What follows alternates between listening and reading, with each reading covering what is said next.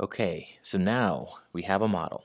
We have our functions labeled. We've constructed it. Now what we want to do is use this model to understand the behavior of this line, which is the tangent of theta. Let's go to Desmos to do that. Yay, Desmos. So here's a model. This is essentially the model we just had. And what I'm going to do is increase z, and in this case, z is just the coefficient of pi. So right now, z is 0.25, that's a quarter. We're at t that equals 1/4 of pi. So we're at the same thing that we drew here in this model. Okay. Now, if I increase this, right, tangent, what does it start to do? It's getting bigger or smaller. Look at that tangent. In this case, tangent is purple, this line right here. You can see it's clearly getting bigger.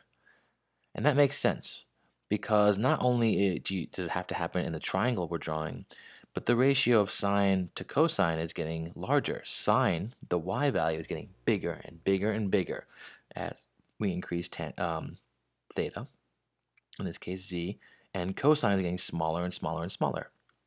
So you have a fraction where the top part, tangent is sine divided by cosine. It's that ratio of the y divided by the x. So we have bigger and bigger y values divided by smaller and smaller cosine values. And that's going to give you a bigger and bigger tangent.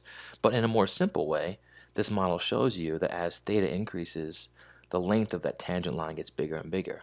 And in fact, it's going to approach infinity, right? Eventually, once we reach 0.5, like right now, by the way, let's try to find the tangent. Where is it? It's way up there. Come back, tangent, where are you? There you are. It's already at 30, right? But if we go a little bit more, let's go 0.492.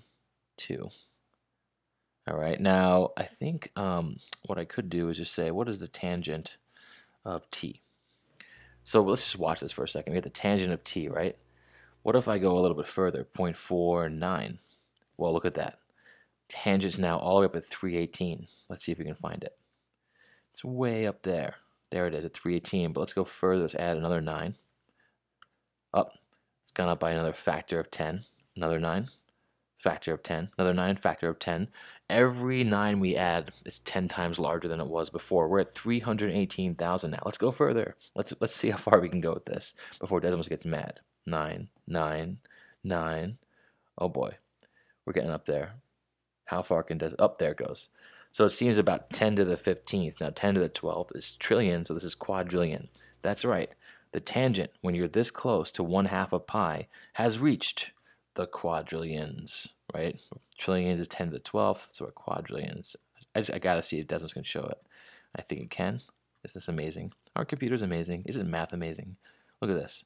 Tangent is way up there. It's ridiculous. Come back, tangent. Where are you? Ah, there you are.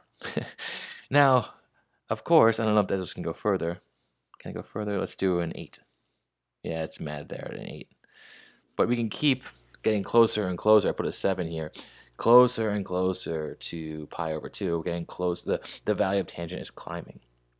And since we can do this in theoretically forever, tangent will then therefore approach ever larger and larger numbers, approaching infinity. Isn't that beautiful?